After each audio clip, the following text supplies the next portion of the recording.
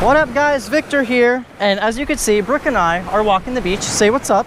Hi. We just netted some bait at a different beach. We took them to this beach right here because it's a little bit deeper. There's a bigger trough than where we just were. And so what we're doing is I got a bucket here full of pilchards.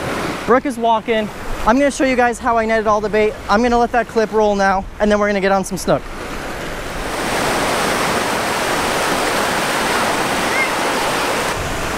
Got a little whiting right there, that guy, and then this guy right here is a glass nose. Kind of looks like a catfish, and I'll show you guys later.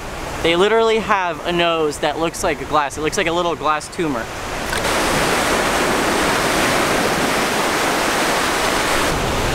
It's no way, look, it's a baby permit. Wow. That's an actual baby permit. That's not a pompano. You see his little orange fin? I'm pretty sure it's a baby permit. That's pretty sick. Awesome. Going back. You definitely got the bait. Definitely got the bait. Alright, we're not going to take that now. So I saw like 2 or 3 maharas, those little guys that look like they're little silver dollars. And I saw them shooting out and I just threw the net on them, and I ended up with, I don't know, like 100 pilchards, way more than we need. So we threw the rest back, and we probably put in 2-3 dozen in the bucket. Let me show you guys what they look like and the size. These are on the small side. These are good. These are good when you really can sight fish the fish, but these are not very hardy since they're so small. They tend to die very easily. I wanted them a little bit bigger. We're looking for a little bit bigger baits, but we might have to make do with these guys. Friend right here, what I told you about earlier. So this right here is a glass nose, and if you look at his nose, it literally is a glass shaped. It's very iridescent. It's kind of funny. It almost looks like a tumor. A very funny looking fish. They kind of have like a catfish mixed with a bluefish body. And if you look, this guy's got a bunch of whiskers too, because they're feeling around in the sand. They're looking for sand fleas and crabs and stuff. And just a very funny looking fish. I mean, if you look at them sideways like that, you see how much their mouth protrudes like that? Just like you guys saw in the Mahara video. These fish, they'll go in the surf and they're looking for sand fleas and crabs and all the other little shrimp and stuff hiding in seaweed and sand, and they'll go out and they'll just suck them in. And they have a downward facing mouth because they're eating stuff on the bottom. And this guy's in inches of water. I mean, right here on the beach. I'm gonna put this guy in, give him a little break, but I'll show you a smaller one. So one this size, this is the one we would use for snook bait when we're pitching baits off the beach, flatlining them. They're a little bit smaller because we're gonna be using smaller hooks. But this guy right here, this is a big boy bait right here. That's a big 40-inch plus snook bait right there. You drop this down at the pier, they usually get tight. So I got my pilchard out there, hooked through the nose, little 1/0 circle hook, 20-pound fluoro, and you see there's a bird right there. It's just crashed on some bait, and that's exactly what you want to look for. So I'm just gonna let my pilchard, I'm just gonna let him flatline, swim, do what he wants, and I think there's a houndfish about to be on it. Kind of looks like it. So we're gonna keep the smaller ones for snook bait. I'm gonna go ahead and put him in the bucket, but we're gonna let this bigger guy go because he's too big. Well, today did not go as planned. It's low tide, so we did not account for that. And in this type of fishing, the whole surf snook fishing and trying to sight fish them and find packs of fish is very hard when it's low tide, because number one, the fish tend to be out deeper so you can't see them, and number two is the fact that at low tide you're gonna have more waves breaking because the water is lower, so it's harder to see. You just have a bunch of whitewash like it is today. So if it was flat calm and there was no waves, we wouldn't have a problem, but the elements are definitely working against us today. So what I did is, hopefully the audio is not too bad for you guys, but I went ahead and took the microphone off the GoPro, so now the GoPro is waterproof, but the audio is probably not going to be good. So it's going to be just like the mullet run, and I got the GoPro on top of my head so you guys got that aerial view. So let's see if there's anything out here. So I just hooked my pilcher through the nose, and I'm just going to let him try to swim out as far as it can and see what's out there. There we go. Something ate it.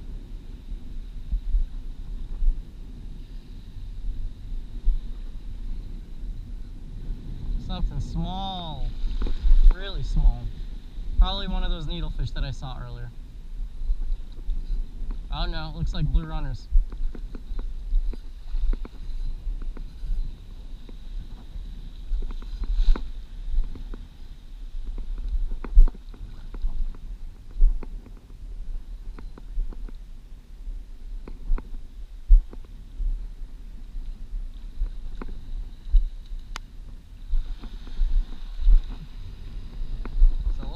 Blue runner.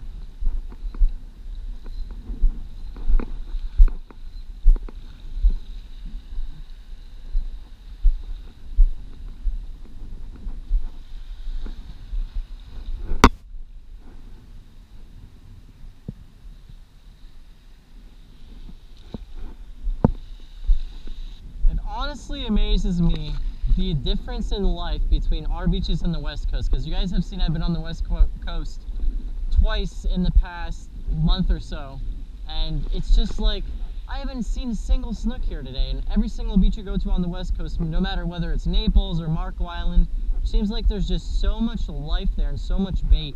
There's no bait on the beach here. You know, we had to go to one beach to net bait and bring it to another, but it's funny to see the difference in between the beaches of the two coasts, because our beaches honestly can be pretty damn lifeless sometimes, aside from the mullet run.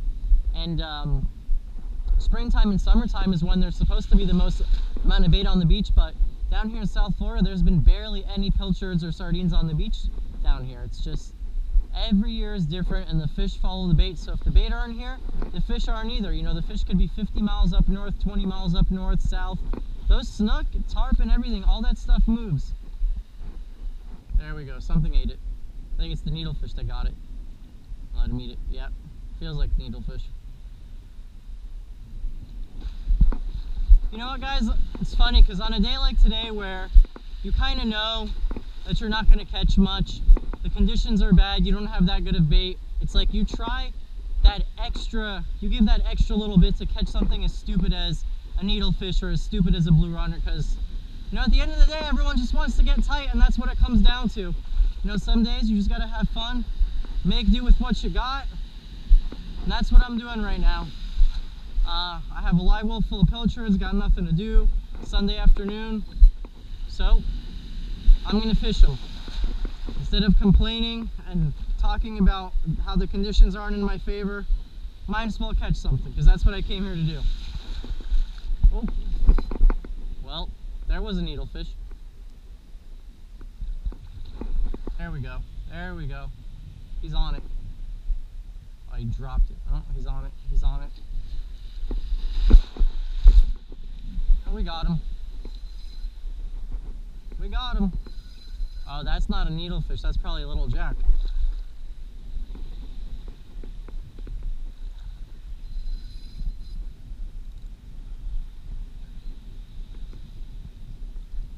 What's it gonna be? What's it gonna be?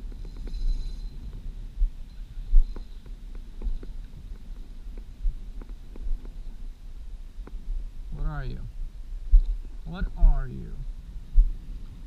It's a runner.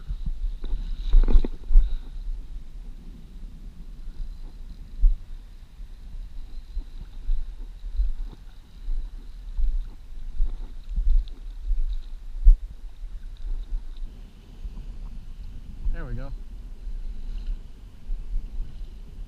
What the heck is this? Caught a crab! Caught a beast crab! This is a calico crab. And this guy I'm going to be doing a catch and cook with in the future, for sure. Look at him. Look at how freaking...